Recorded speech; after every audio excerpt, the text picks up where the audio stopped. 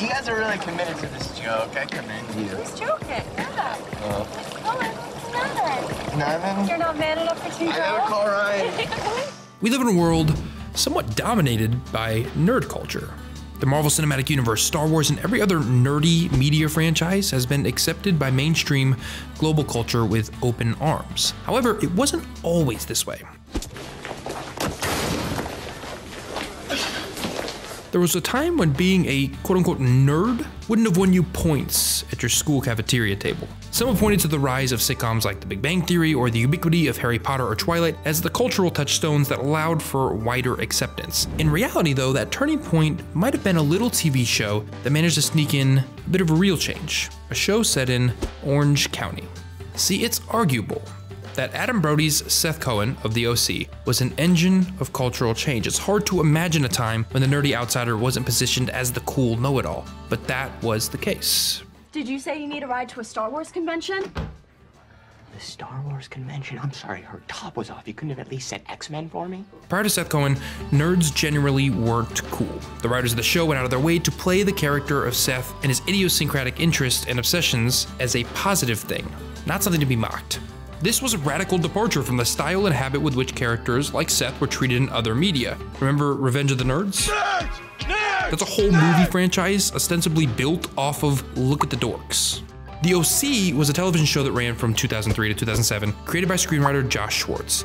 The show starred Adam Brody, Ben McKenzie, Misha Barton, and Rachel Bilson. In the hands of a more traditional showrunner, the primetime soap opera would have been a standard run-of-the-mill 90210 clone. You know the formula, the CW is practically weaponized at this point. You get a bunch of attractive 20-somethings, pair them up, do the whole will they won't they dance, and play catchy pop music underneath shots of them making out. And while the OC definitely had those elements within it, it also had something more. Got a lot of testosterone pumping right now, Ryan. Testosterone being the key ingredient missing from Alex's previous relationship. I just need a reminder of that. The OC's premise is a fish out of water story following Ryan Atwood, played by Mackenzie, as a kid from the wrong side of the tracks who ends up in Orange County. Pretty stereotypical. He's then adopted by the well-off Cohen family. We follow Ryan as he attempts to navigate the sometimes vapid, sometimes insidious world of California high school, all with the assistance of his newfound best friend by proxy, Seth.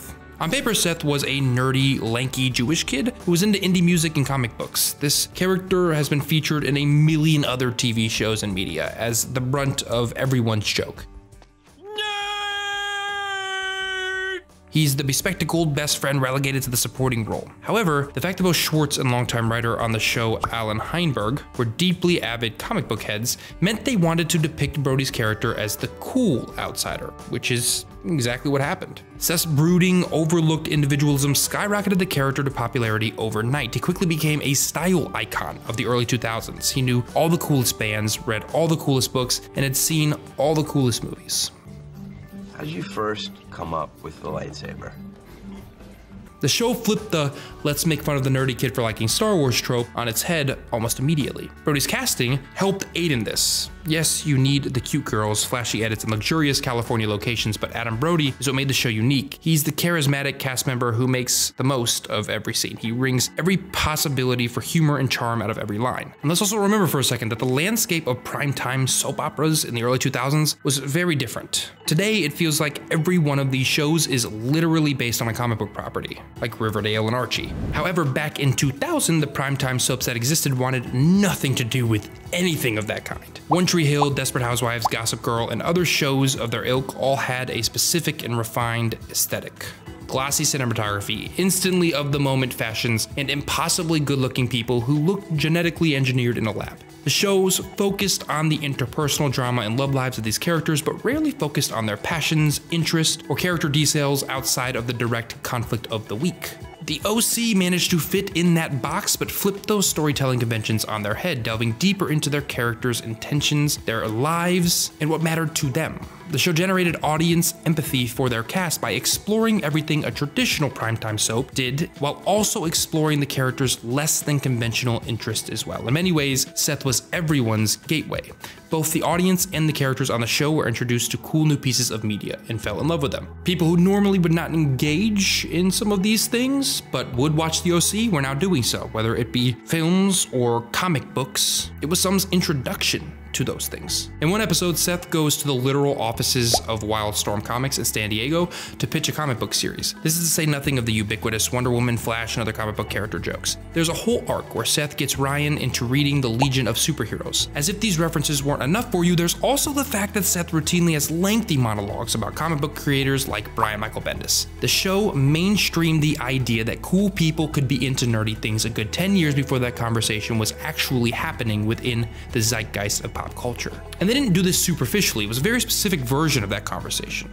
Usually, movies or media that featured nerdy obsessions were aimed at men and created by men. Think Kevin Smith or Tarantino. Most of these dialogue-specific auteurs weren't aiming their projects at young women. They were trying to appeal to male film buffs because, well, that's who they were. The OC, well, it was a decidedly glossy network primetime soap, as already mentioned, that just happened to have these peculiar interests. These conversations and long monologues were being smuggled into a show primarily watched by teenage girls. There's even a running thread where Seth tries to get Summer into Batman by giving her Dark Knight Returns. Start you off with some basics. Batman, The Dark Knight Returns, this is very important. Watchmen, and The Sandman. Enjoy.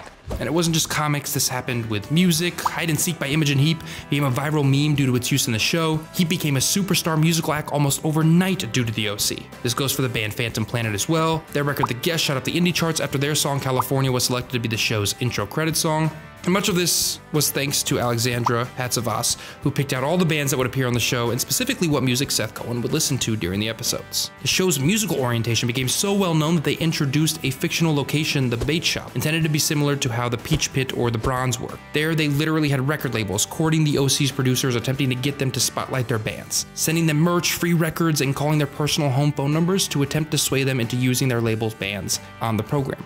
Let's not forget that after all of this, Adam Brody was literally cast as the Flash in George Miller's Justice League Mortal, which would have launched a Flash franchise of movies out of it, which unfortunately never happened due to the mid-2000s WGA writer's strike, but it still kind of happened, at least in conception. Modern memory of the OC seems to be, oh yeah, wasn't that the one show where they killed Misha Barton off? Which is fascinating considering that it was a highly rated and critically lauded primetime program. Unfortunately, only lasting 4 seasons, but in that time, it had 6 soundtracks released, compiling all the bands it featured on the show. However, during the 3rd season, the show seemingly lost its way, didn't quite know what to do with its characters, and, well, permanently damaged its public perception. The old adage of don't judge a book by its cover is so tired and fatigued that it's almost ridiculous to even say at this point. There's good reason that we judge books by their covers. That's why they're there. But that doesn't mean that you should avoid every cover that catches your eye. And better yet, when you're creating, it doesn't mean that your book needs to be exactly what's on the cover. You can be a primetime soap opera that cares more about what's happening in nerd culture than it does fashion culture. Once you have your structure with whatever you're making, whatever you're doing, as long as it's consistent, don't let the structure you've already created be a hindrance. Use it to your advantage. Introduce people to something new. Introduce yourself to something new. It's not the best thing in the world to bait and switch, but baiting and surprising is a whole different story. Well guys, that's it for today's episode of Nerdstalgic. If you enjoyed this one, press that like button down below. If you haven't yet done so, as you know, hit the subscribe button. You won't miss anything. I'm sure right now, probably 2 more episodes. You can click on either of those. Stay here, hopefully. I will see you guys in one of those, or well, just maybe the next one.